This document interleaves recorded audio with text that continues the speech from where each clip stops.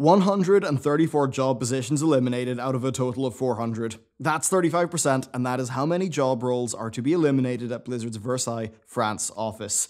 It's hard news for the staff there, and to be honest, it's a little bit hard for me as well. Many of my personal contacts at Blizzard are in that office, and it's a tough position for them to be in, but there's also a lot more to talk about, including how this is a reflection of the amount of non-core development roles that were eliminated across the company, and also how Blizzard, I think, exploits passion, and that is a criticism that has been levied at them for years, and there really is a lot to talk about. So, on Tuesday, of course, we saw the mass layoffs across Activision Blizzard, with hundreds leaving the company, primarily in roles like QA, community management, esports, production, and backroom services. And since then, we really have seen the extent of this, with many teams being gutted. And over the preceding days, we have indeed seen people tweeting and just talking publicly about how they have been moved on to other projects at the company, and it does indicate a streamlining and a reassignment of human resources across Activision Blizzard. Now, on the whole, while these people don't directly develop the game by producing art assets or writing code for the game, they actually do form an essential part of the development process. Testing games, directing community feedback, extremely important things that, are developer-ish, to be honest with you. So while hiring more developers is a good thing, well, at Blizzard, they've been running into serious QA issues with World of Warcraft, and they've been running into serious design issues across many of their titles, things that seem to stem from being blind to their communities.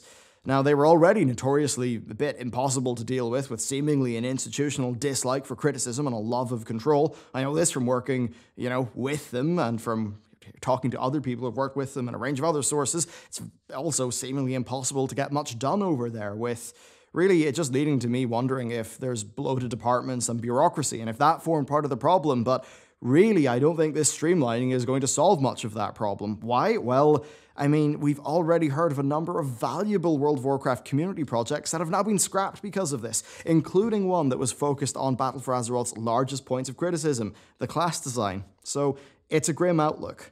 Blizzard reduced their headcount in areas where they were already struggling to do a good job. I've also heard from some sources that some of these layoffs kind of targeted people who questioned management. Now, this is, in my view, likely the product of managers just being told to select who would stay and who would go, and therefore a bit of favoritism, and that overall it's not a top-down decision, but it does make me wonder and worry about the institutional health of the company. Now, on that, many people are blaming J. Allen Brack specifically for this, and he did have a decision to make there, and he did say it was one of the hardest he's ever made, but we must not be prone, or we must not fall to sudden emotionally driven memory loss, because while this is news, Mike Morhaime laid off over 600 staff in 2012. So being real with you, overall, I don't think the Blizzard had an overly efficient operation. I think they probably did overhire. Maybe they wanted to be better at things like community management, but they perhaps forgot something very important. If you have too many people in similar roles, that's not a good thing. I'm sure you've all been to bloated meetings at work that just drag on. I'm sure you've borne witness to what happens when there's a lot of job overlap and needless bureaucracy. Now, that's not the fault of the people affected. It is indeed the fault of the company overhiring and having poor internal structure. Now, moving on to the French situation, well, many of the people in that office who now risk being laid off, they survived the layoffs of 2012, as they, I believe, quite heavily impacted the Irish office at Cork. Now, these employees do find themselves in a rather different situation to their American counterparts because of French labour laws. Now, French labour laws are notoriously complex and very much in the favour of employees. That makes it very hard to get rid of staff, and it actually has led to an interesting debate in modern French politics, with many politicians advocating for a simplification of those labour laws, but often really as a way of kind of smuggling in the erosion of the workers' rights. And that forms a wider part, or just a wider problem for the French economy. France has a notoriously stagnant economy that does not seem to be coping massively well with the modern era, having at times extended periods of sub 1% GDP growth and a quite high unemployment rate, I believe being near double the American unemployment rate. Now, of course, part of that could be down to how it's being counted, but overall, I'd say that this is an issue to leave to the economists, but I think that from the perspective of a large multinational company, well, countries with less protective labour laws technically have a competitive advantage over those that do, meaning that those labour laws would de-incentivize foreign investment in that country, and that does make me wonder if that is a part of why Blizzard is downsizing their Versailles office to such a degree. Right now, we know that 134 out of 400 job roles are being eliminated eliminated, but employee rumors actually do indicate that some of those roles could be transferred to The Hague and to Cork, which, I mean, I don't know about the various employment laws in, those countries actually, but they maybe are weaker than the French. And for those employees right now, they're in complete limbo. They basically don't know what their fate is going to be. The French job losses will be a slow process, likely taking months as the country's labor laws are navigated. And indeed, if you look at the earnings call, Blizzard did say that the American restructuring would be quite quick, but that the worldwide one would take really quite a bit longer. How is that all going to happen? Well, likely what we're going to see is voluntary redundancies, perhaps through programs like Career Crossroads, which, of course, recently saw 100 people leave Blizzard's Cork office, an office which so far does not seem to be hit particularly hard by the recent layoffs. Now, once that happens, if not enough roles are eliminated, then yeah, it probably is just going to be, redundancies, ultimately leaving us with a far smaller European presence from Blizzard. And this does bring me on to what I think is really something that's hard to talk about and awkward at first, but trust me, this does actually kind of go somewhere. So Activision Blizzard, they did not eliminate these job roles because they didn't or they couldn't afford them. They eliminated them because they decided that they did not want them. So when you see articles saying that they made profits but cut staff, that really isn't the full picture. They made profits, but they decided they did not want those job roles and instead wanted other ones.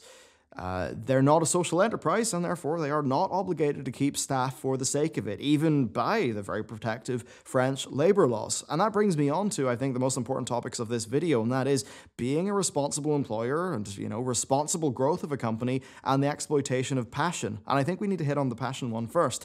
Many of us, especially those sort of in the know through work, have been aware for years that Blizzard really exploits their staff's love of their intellectual properties through people that I know, through developer scuttlebutt, and things that I hear from a number of close friends at AAA studios.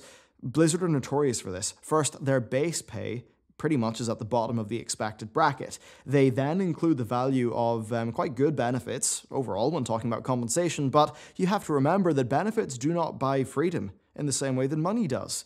If you have low cash flow and are living in an expensive city like Irvine, California, but have great benefits, you're kind of stuck. You won't save enough to move on. You will be safe because of those benefits, but you might actually be scared to leave over the impact of losing those benefits, especially things such as healthcare. Although, of course, that is more of an American concern than it would be in quite a few other countries. But still, that's something to keep in mind. Now, within those jobs, well, the amount of stories that I've heard of people going above and beyond the call, working 100-hour weeks, sacrificing personal health and family life for the company. I mean, at one point I remember one community manager who's no longer with the company basically half killing himself to get a certain project done in the run-up to Legion Beta. And you just hear a lot of things from ex-Blizzard staff. And, just from every channel you hear about an unhealthy company culture and how people essentially live out much of their life on campus. We then have recent waves of ex-employees speaking up about their experiences. And while these are posts made by recently ex-employees and therefore understandably, quite emotional in some ways, I suppose, they are in line with what I have heard for a long time. I think Alex's post probably highlights this the most, and it's really quite, it's a bit painful to read, isn't it? What's the takeaway from all this? Well, for me, it's don't work more than 40 hours a week unless you have skin in the game, an excellent bonus structure, or a lucrative overtime hour situation. Working for free out of passion makes no sense within a large organization. You'll often hear about people talking about, say, the hustle life of working massive weeks. Well, look, I've worked 60 to 80, sometimes 110-hour weeks for 3 years straight with barely any holidays. But I do that because I own what I'm doing. If this was a regular business, I'd be out the door the second the clock hits 5 p.m. Now, I understand it's easy for me to say that because I'm in a decently desirable position, and I know that excessive crunch is often not dictated by company leadership, and rather it's dictated by runaway social obligations and the natural process of those who are seen to work the hardest getting the promotions. But still, if you're somewhere where that's the norm, it is exploitative, isn't it? In Blizzard's case, it's an exploitation of people's utter love of their intellectual property. Ultimately, though, Blizzard is a business. It's perfectly expected and normal for a business to evaluate their structure and feel like they need to make changes. They're not a social enterprise. they don't have an obligation to provide for those people past their contract. And honestly, if they did, then I mean, it would stifle the potential growth for the company, especially if that applied to SMBs. And that does sound harsh and super pro-business, but what does it really mean for people? I think what it means is you should come into work at 9, you should work your hours efficiently and honorable until 5, and then leave. That's ideal. I mean, if a company is desperate to get something done, I am sure they can afford to hire on contract workers at near double your hourly rate with zero benefits. Looking at their numbers, Blizzard certainly can. I don't think anyone should owe whatever company anything past their employment contract, as I mean, yeah, with Blizzard, if a company is willing to dip into passion hours, it's a red flag. And really, for young me, working at Blizzard, especially with World of Warcraft, was a dream. It was a life goal. But from everything that I've heard over the years, being rank and file at Blizzard just does not seem to be appealing. And that brings me on to the topic of responsible hiring, because while it is within their right to reorganize and eliminate job roles, well, it is possible that some of those roles were not needed in the first place, leading to an overbloated organization with too many people doing similar things. Now, if that is the case, then it does highlight the potential irresponsibility of overhiring. Now, to be clear, overhiring also does cost the company, and I don't expect the company to be Nostradamus, being able to perfectly know what their future needs will be, but I suppose it does serve as a warning to those operating in growth-driven industries. Much like how, say, the recent media layoffs happened at places like Vice, Vice and BuzzFeed, right? You see these companies that were overhiring because of the growth targets brought on by VC money and massive overvaluations. Ultimately, the people who had those jobs are the people who have lost out, and I hope that in this video I've been able to successfully point out things from both sides, but ultimately what I really...